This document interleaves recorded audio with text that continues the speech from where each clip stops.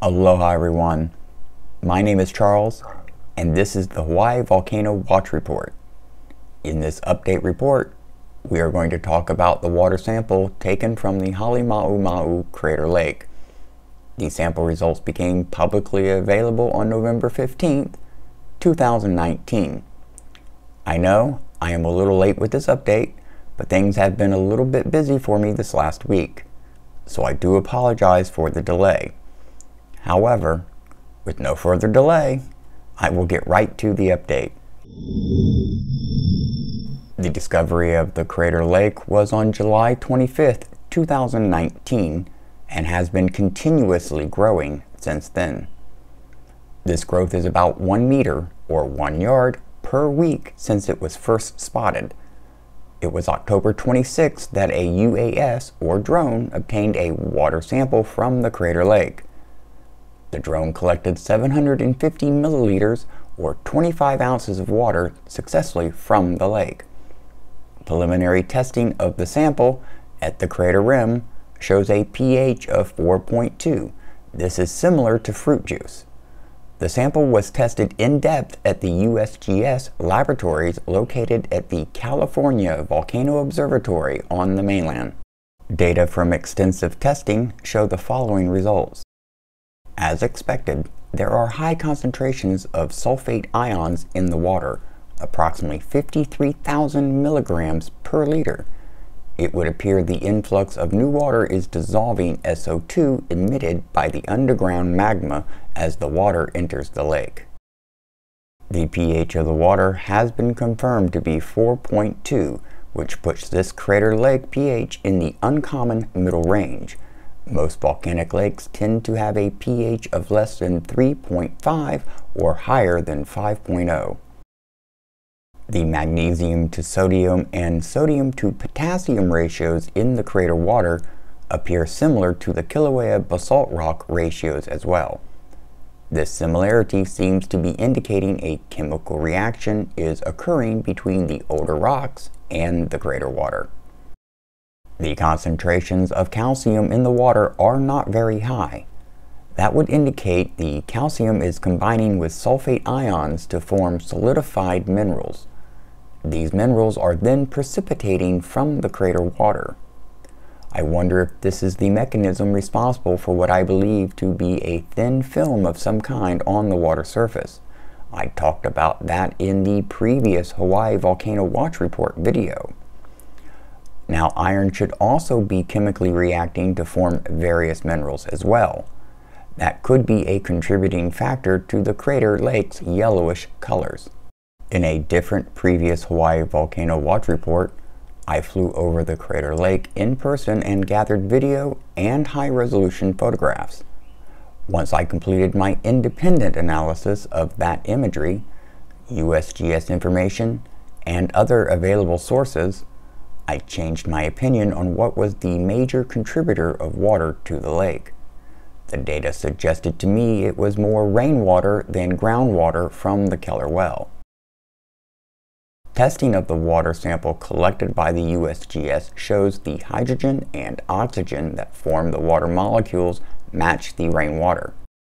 The water migrates to the ground subsurface, where it absorbs SO2 as it diffuses through the rocks, which makes the water more acidic. That creates favorable conditions for chemical reactions to occur as the water travels down to the bottom of the crater pit. It is truly a fascinating process to be able to witness in real time. What makes this something unique to see, this is the first time in the written history of such a lake forming in the Halemaumau crater. Not surprisingly, this has gathered local and global interest. Your viewing of this video is a testament to that fact. That concludes the report on the analysis of the water sample. In the second part of this report, I am going to answer some of the most asked questions I have encountered about the crater lake. I think this first question is the most asked question I see in the comments across multiple platforms. How big is the lake now? Of course, since the lake continues to grow, that answer changes weekly. As of November 20th, 2019, the latest size report I have seen indicates it is approximately 220 feet by 480 feet, or 67 meters by 146 meters in size. That leads us to this next question. How deep will the lake become before it stops growing? That is a question that I was curious about myself. According to USGS, the crater lake may rise another 180 feet to 210 feet, or 55 meters to 64 meters, before it equalizes with surrounding groundwater. How hot is the water in the crater lake? The thermal camera used by the USGS to monitor the temperature indicates the surface temperature to be around 158 degrees Fahrenheit or 70 degrees Celsius. It appears the water's surface temperature is relatively stable and not fluctuating very much. Any rise or fall in the warmth of the water could indicate rising or falling magma in the reservoir below. This next question is one I have seen asked numerous times across social media, though it doesn't seem to get any serious answer. What happens if the lava returns to the crater? Will there be an explosive eruption? This question isn't as simple to answer as you might think. Though, to be transparent, yes, there could be an explosive eruption. However, there is a multitude of different factors at play, and based on the dominance of any one of them, it could determine how the eruption would progress. The primary factor, I think, that would be in play is how fast the magma rises to the surface. If it is fast, then it could cause the bottom of the lake to collapse down into the rising magma. The rapid introduction of the water to the magma would cause a significant steam explosion to occur. On the opposite side, slowly rising magma would potentially allow the water to boil off, preceding the magma's arrival. Therefore, no steam explosion before the surfacing of the magma.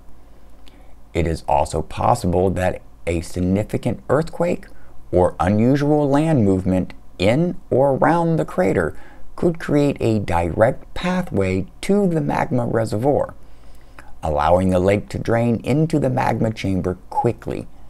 If that happens, there should be a steam explosion of considerable significance to follow shortly after that. Another plausibility is magma could find a way to the surface outside of the lake's perimeter, such as from the crater walls or rim. In this case, if lava was to migrate into the lake, it should just boil off with localized minor steam explosions, like what occurred in 2018 when lava entered Green Lake at Kilauea. One more scenario could be if magma finds a new path to the surface outside of the crater, such as what happened in 1959 when Kilauea erupted, and then shortly later in 1960 when lava erupted at the end of the Lower East Drift Zone in Kilauea. One thing I think we can all be sure of is this volcano is full of unbelievable surprises. We can only truly make educated speculations as to what might develop next. If you are new to this channel, you might be asking yourself, how do I get notifications of new updates when they are available?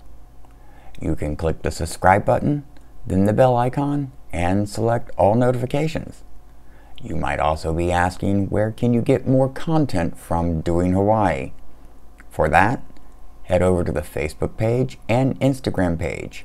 Links to those are in the description below. Now I have a few questions for you. Do you like this type of content? If so, smash that like button to let me know. Also, what do you think the future might hold for the Kilauea volcano? Tell us what you think down in the comments. That concludes this edition of the Hawaii Volcano Watch Report.